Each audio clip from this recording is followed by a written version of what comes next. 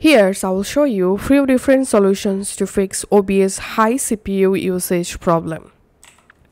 So the first solution is go to your OBS settings and select output, and here click on video encoder.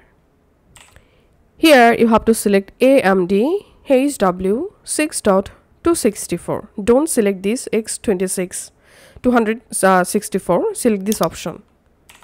And then we have to lower our video resolution. To do that, select the video tab, and here base resolution canvas, you can select here 1080p by 720, and output resolution scale, you can select 9020 by 1080, or you can select 1280 by 720.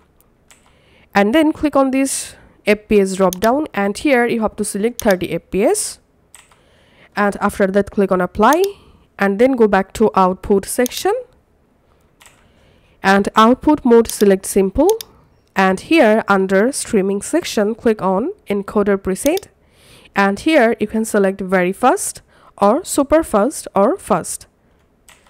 After that click on apply and click on OK. Now you can delete unnecessary scenes from your OBS studio just like this. So go ahead and delete unnecessary scenes to free up your OBS.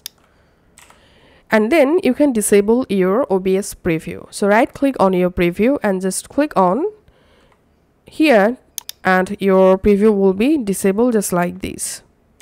If you want to again enable, just click on here enable preview to activate the preview again.